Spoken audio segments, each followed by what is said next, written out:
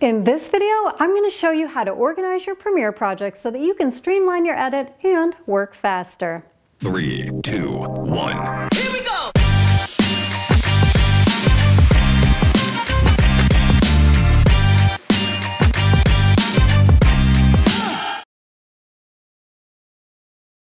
Hi and welcome back to DIY Film with Merle Becker, the channel where I help you make better videos. As always, stick around to the end of the video for today's bonus filmmaking tip.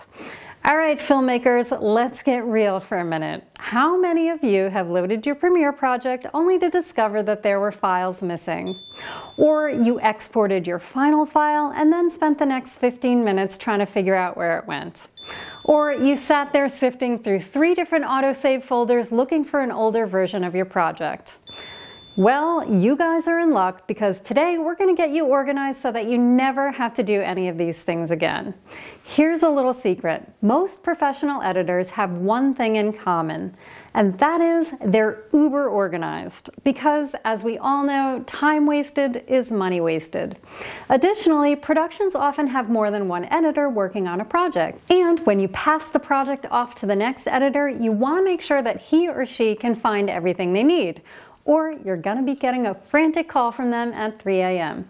So today I wanted to show you how I and many other professional editors organize their Premiere projects. This is a system that I and many other editors have used in network television, and it can help you stay organized so that you don't waste time wasting time. So let's do it. First, before you even open Premiere, let's organize your drive.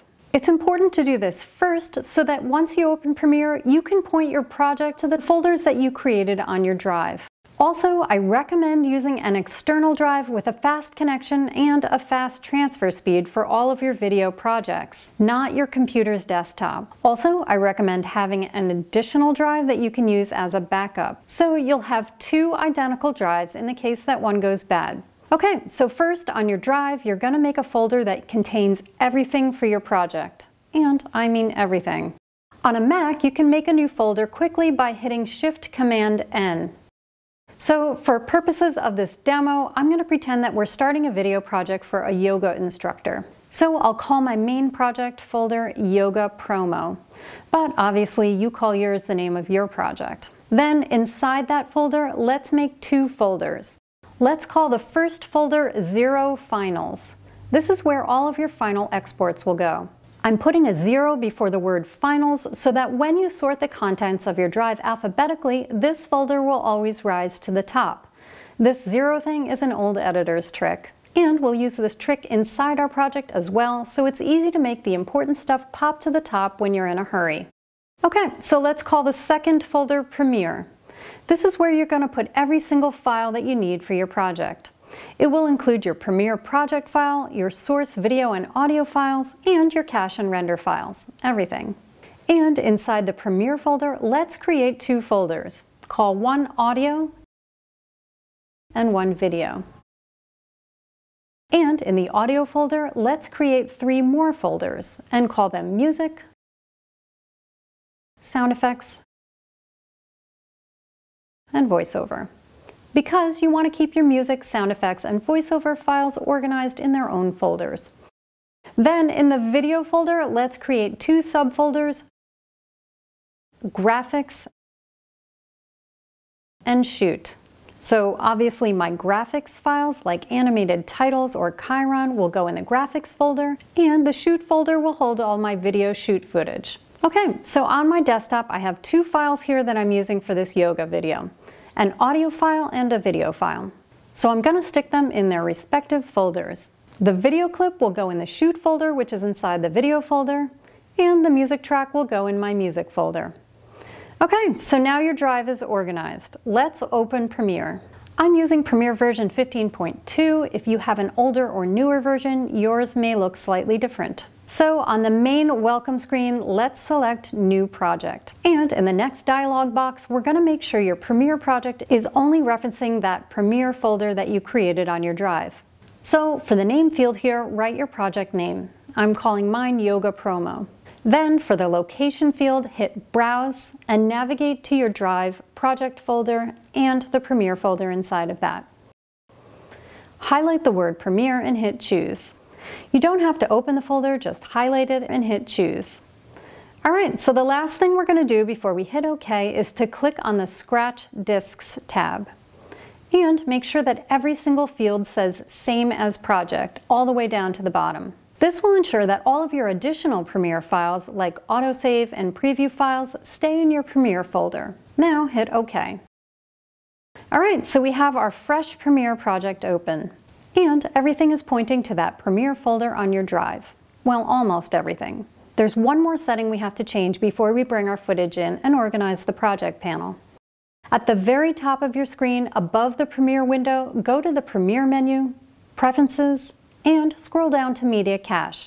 Cache files, for those who don't know, are basically additional helper files that Premiere creates for each clip when you import your audio or video. Premiere reads these files when you're playing down your clip or your sequence. And in essence, the cache files help the program play everything down smoothly. So we want our cache files to be in the same place as everything else.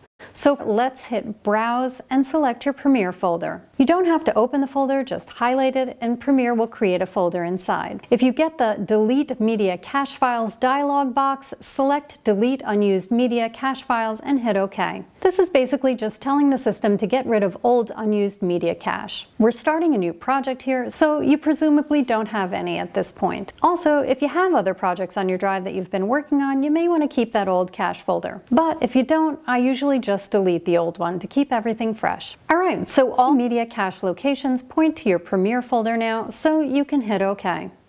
Now you're ready to organize your project panel. First, let's create two folders by hitting the bin icon in the lower right of the project panel, or hitting Command B on a Mac or Control B on a PC.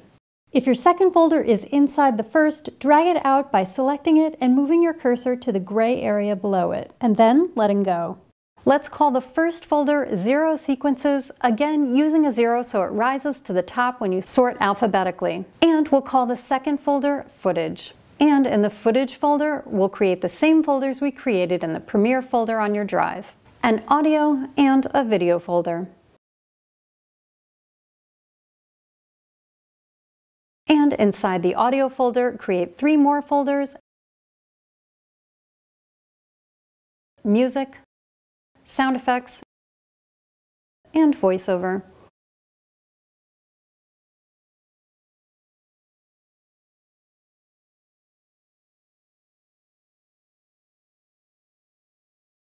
And in the video folder, create a graphics and a shoot folder.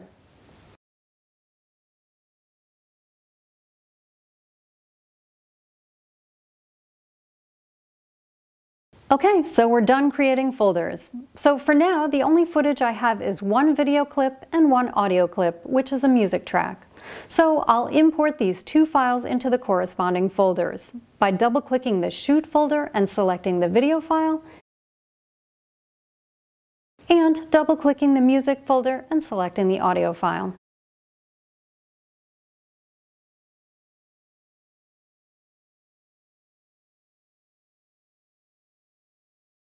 Also, just FYI, if you need to select multiple files, hold down Command on a Mac or Control on a PC.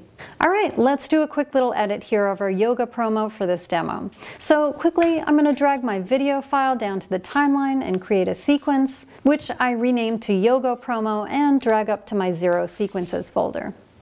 Next, I'll add a little music and some fades.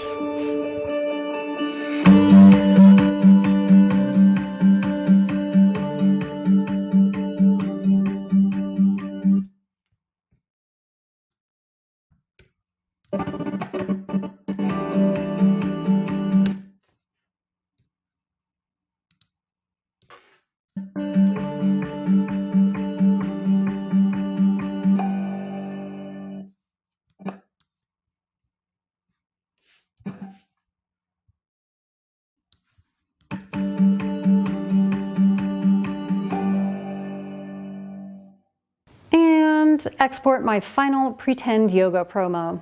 Now, the last thing you want to do is always make sure you're sending your final renders to your 0 Finals folder on your drive. And you do this by clicking on Output Name and navigating to your 0 Finals folder. Then you hit Export and boom! your one clean, organized editing machine.